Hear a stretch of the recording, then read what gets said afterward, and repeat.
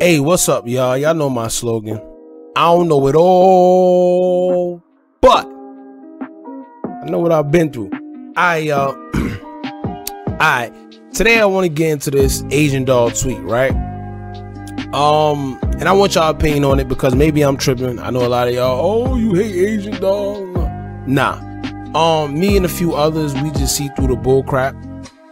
You know, I hate people that come with the facades, manipulative people. I hate that because you got people that's, you know, naturally just a little more weaker. They don't vibrate on a high frequency, so they believe any little thing that they see. All right, I'm big on energy. I'm big on just actions instead of words, you know, being able to see right through people. So with that being said, I want to get into this Asian doll tweet where she pretty much said this. She said, quote, "How am I supposed to be loyal to someone who is no longer here? Explain." All right, now if I didn't know any better, and you know, I didn't know who Asian doll was, I didn't know the whole King Von situation, whatever the case may be, if I heard that for the first time, I would think that it was actually a clapback, you know, like some form of a diss, some form of insult, you know, because those words come with so much bad energy and disrespect, like especially when you're referring to somebody that's not here, that's no longer here. All right, now that's something you say to like your ops. You see what I'm saying? Like that's something you say about an op or something. Like, am I wrong? Let me know in the comments, man. Is that something you say to like an op or something? You see what I'm saying? Now, nothing just seemed positive at all about that response. Some of y'all can say what y'all want, but it's things like this that just proves that Asian was only riding the King Von bandwagon for her own benefit, and as soon as the attention ran dry, she moved on to the guy Jackboy, and now they are a thing or whatever the case may be. All right, now their little situation seem staged, you know, it don't seem organic at all, but that's a whole nother story. So we're gonna get into all that, man. We're gonna get into this tweet. We're gonna discuss a few things. I want to know y'all opinions on a few things that we're gonna get into, and you know, so before we do, make sure you like, comment, share, and subscribe. Hit that bell so you're notified every time we drop new content. And I swear, it's lit here. So join one of the latest gangs on YouTube so you can stay updated with some of the realest content. Let's get straight into it. Alright, now first and foremost, if you've been here on this channel from the beginning, you know that we've been saying Asians' intentions seem a little suspect. They aren't pure, and she's just trying to benefit off of King Von's death. Now first off, before his passing, right, you know, he made it public and he let it be known that he was a single man and he was no way nothing affiliated with Asian doll. But still, as soon as he died, she ran to social media to make it seem like she was so hurt. She was bothered, she was crying, all that, despite doing songs and hanging around NBA Youngboy, who was Von, you know, I wouldn't say op, because in order to call somebody op, you gotta have like real beef. I wouldn't say op because they don't come like from the same trenches or whatever. So we just gonna say they had disagreements. They didn't like each other. They was at odds. All right. And if you remember, she was acting more dramatic than his own family members when he passed away. You see what I'm saying? So with Asian doll grieving, making it seem like she's so bothered, they're moving on to Jackboy. It's just it's a little suspect. All within a year. It hasn't even been a year yet. You see what I'm saying? So that's the part that bothers me, and I'm gonna tell you why. Because it's okay for her to move on, because we know she's not going to be single forever. You know, anybody that think that foolishness is like delusional. You know, a lot of guys, they tend to think, like, perfect example, when they go to jail for a couple years, they expect their women to stay loyal through the whole bid and not have sex with any other man, you know, all that. Now some do, but majority of the time the women don't. And when it comes to that, I feel it's to each his own, because women have needs too, and it's not fair to them that they have to deprive themselves of that because you did whatever you did to land yourself in jail. All right, but that's another topic. Now, I said all this to say this. realistically, whether it's someone going to jail or death, women move on and life goes on, right? But in this case, it's not that. All right, it's not that Asian has moved on, but it's more so how she's moving on. All right, follow me. Now, Gala Hagen made a good point. She explained how most women who commented in Asian's defense said things like, why can't she move on? Vaughn had a baby on her. Vaughn was messing with other women. She could date whoever she wants to. All right, but what y'all not getting is this, right? By saying things like that, y'all are only proving our point as to what we're talking about with Asian Doll. We know her and Vaughn wasn't on good terms, and we know he didn't want anything to do with her. But that's our point, trying to express to y'all that all that crying and boo-hooing that Asian is doing is cap. It's all a front, just trying to use this man's image and benefit off getting sympathy for his death. Alright, with all that was going on between them before he died, what makes you think her loyalty was anywhere near tied to him, period? Alright, and as for the fans, a lot talk, a lot say this, a lot of y'all say that, but y'all be selective with y'all opinions. Because one minute y'all say, let her grieve, let her grieve in peace, you can't tell her how to grieve, her and Vaughn was so much in love, she's so hurt. But the next minute y'all ready to slander King Vaughn and say, well, he had a baby on her, so it's okay if she moving on and dating, doing whatever she want. Which one is it? You gotta pick a side. You can't be on the fence back and forth. But then again, I don't blame anybody but Asian for causing this type of confusion, because this is what they do. You see what I'm saying? One minute they boo-hooing, crying, then they come out with videos, then they come out with songs, they get a whole bunch of plays, they go on talk shows, all that. It's no different than when an artist pass away, and then next thing you know, a post, quote unquote, post album come out. We seen it with Pop Smoke recently. We seen it with Nipsey Hussle. We seen it with DMX. Death in the music industry is a big business. You see what I'm saying? And this situation is just no different, man. For one, with all the crying and carry on she did, it hasn't even been a full year, and already her and Jackboy is dating. Now, of course, you can't tell anybody how to grieve and how long it takes for them to grieve, and whatever the case may be. However, I've personally seen women who are real widows, who lost their real men, and they couldn't even think about messing with another man in a matter of months. They couldn't even think. You know why? Because when you have somebody you truly love taken away from you, just in a blink of an eye like that, and if it was actually real, their energy just don't leave you like that. It don't just leave you.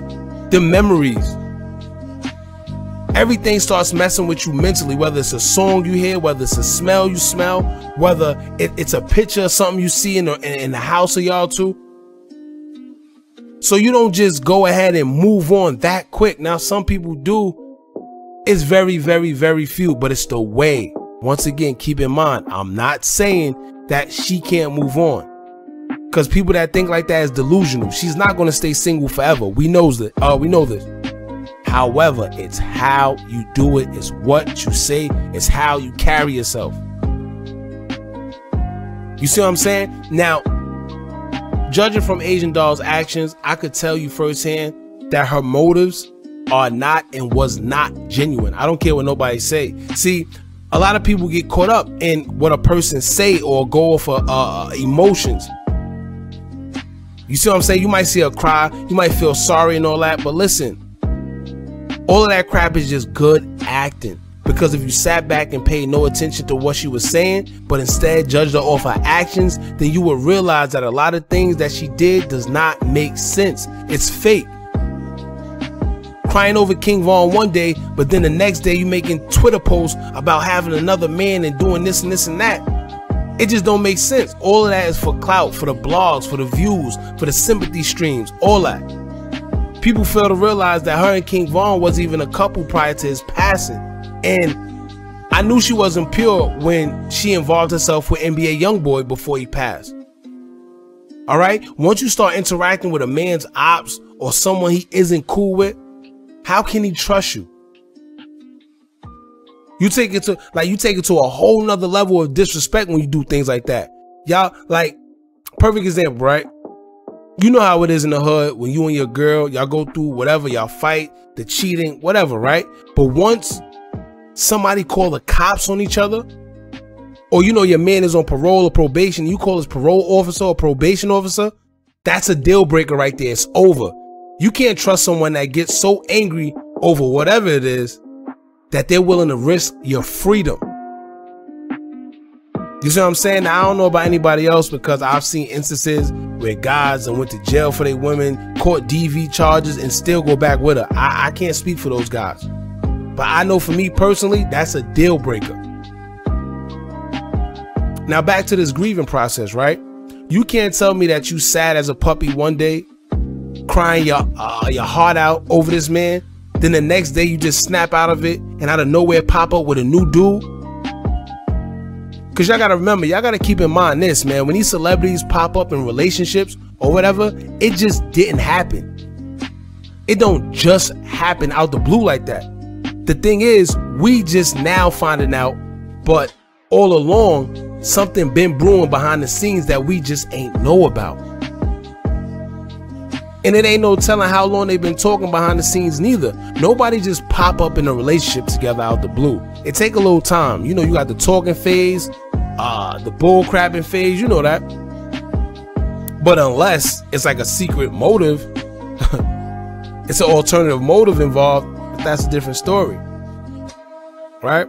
Oh, and keep in mind, matter of fact, let's not forget the time she posted on Twitter about her quote unquote man, whoever this man was at that time, doing this and that she caught flack about because fans was calling her out. Her own fans was calling her out about her crying over Vaughn, but hinting that there's a new man behind the scenes. When she said something about, oh, he doing this, he did this, I forgot what it was. I gotta find the post. But if y'all know what I'm talking about, comment in the comment section, remind me real quick. Keep in mind also, that was a few months after Vaughn passed away. So this whole thing when she talk about, oh, it's just a year, it's almost a year. No, she been talking about some new man or whatever new man. It was rumors of her messing with a couple people. And just judging from the Twitter response period, man, it's clear that she wasn't genuine. She said a lot without saying much, if you know what I mean. You see what I'm saying? Using that man's name for views, streams, going on talk shows. They asking her about the whole King Von situation, and she start crying. Come on, man. Acting like she was really a thing with him before he passed. I'm sure if this man was here, he'll feel a way behind this, man, for real. And people keep getting blinded by them old Instagram lives and them old YouTube videos of them. Listen, those are old, and no one, you know what's funny? No one labeled her his widow or anything. It's just as soon as he died, she took it upon herself to go on this rampage like she's so hurt. And you know, meanwhile you had spiritual advisors such as Shawnee Freeman, Gala Hagen, shout out to them, Madam. They all said that Asian doll wasn't genuine. And you know what's funny? Every medium, every spiritual advisor or whatever, psychic, whatever realm you want to put them in, everyone that said they got in touch with King Von says the same thing about Asian doll. Why is that? Why is that? You think it's just a coincidence everybody saying the same thing? She was acting more devastated than his own family members. His kid's mother ain't even react the same way she did as to losing a part of their family, because now their child gotta pretty much grow up without a father. She ain't got no ties to that man. Aside from a couple YouTube videos and Instagram lives, that's it. You see what I'm saying? So she went hard on Instagram live and YouTube, saying how she missed him, she this, oh, she's so devastated, she's crying her eyes out, right? Going on talk shows and all that. All for her to say something like, how am I supposed to be loyal to someone who is no longer here? Explain. How do you say something like that, man? Somebody tell me if I'm bugging. Let me know if maybe I'm overreacting, because to me that just sounds disrespectful. She could have totally said that in a different manner, right? Whether she meant it like that or not, she could have said it a different way. And this is why other friends that was also close to King Von responded online as well. I'm not just the only one that feel like this. But one thing I also realized in this music industry, y'all gotta understand that it's a pattern in the music industry, especially when it comes to women. You know, with a female artist, especially a rapper, when they first come out and they not buzzing like that, somehow the industry links them to like already established, well-known rappers, and then boom, they got a career, or you know about them somehow, some way.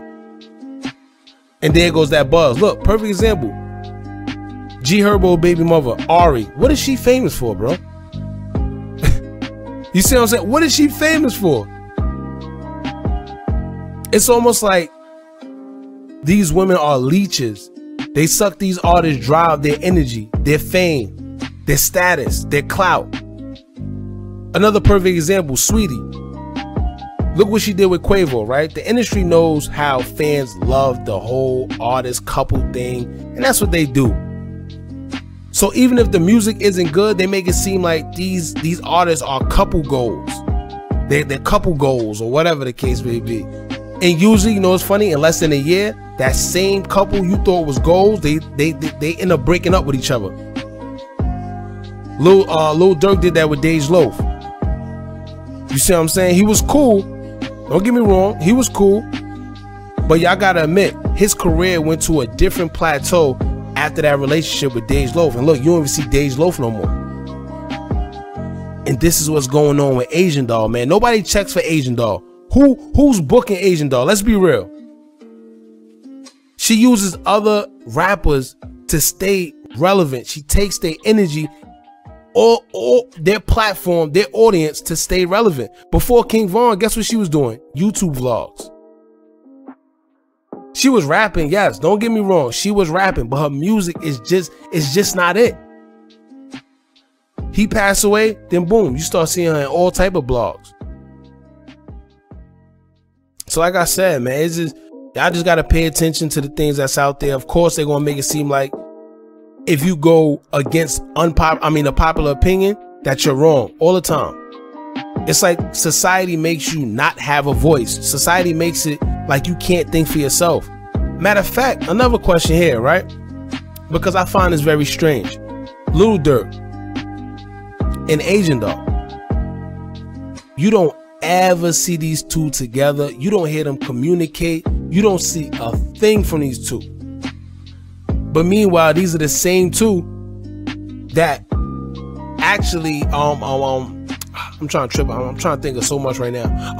Lil Durk is the one that introduced Asian to King Von, right? Why you don't never hear nothing about these two together? Ever. You see what I'm saying? Like, my thing is this. If King Von's supposed to be his best friend, and she's supposed to be his soulmate, or whatever, you know, widow, whatever you want to call it, why are they never together? You see what I'm saying? Why haven't Lil Durk and Asian came together for anything publicly? I know if something happened to me, my best friend, he gonna come in contact with anyone I'm dealing with. Like as far as relationship wise, to make sure, you know, you good, make sure this and this and that. Why these guys never, ever, ever come together? You don't see no lives. You don't see no public meetups, no nothing. It's a question you gotta ask yourself, man. Like I said, as far as this Asian Doll thing, it's kind of sad. It's unfortunate to see how King Von's legacy is going, because now even when you search up King Von, she comes up too. How crazy is that? You see what I'm saying? So it is what it is, man. Y'all let me know how y'all feel about this tweet. To me, it's insensitive. It sounds cold. Like it don't sound like somebody that lost somebody. I don't know, man. Y'all let me know how y'all feel in the comments. Make sure you like, comment, share, and subscribe. Hit that bell so you're notified every time we drop new content. And remember, as long as y'all keep on watching, I'm gonna keep on dropping. And I'm out.